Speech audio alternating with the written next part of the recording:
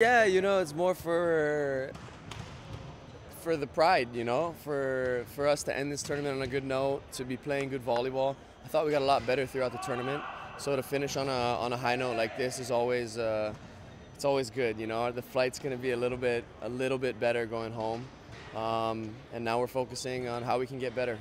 What was better in this game against Japan?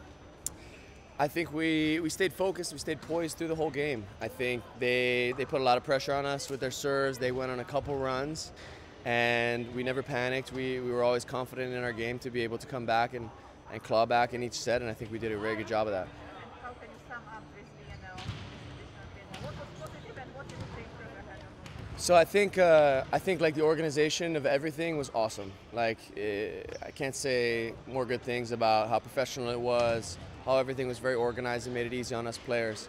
And then when it comes to our team specifically, you know, we're trying to get healthy. We're trying to get better at playing together as a cohesive unit. So it took some time. We had a couple like injuries here and there, even throughout the tournament. So and right before the tournament. So we're trying to find ourselves. We're trying to find our team identity and cohesion a little bit. And I think we took steps forward.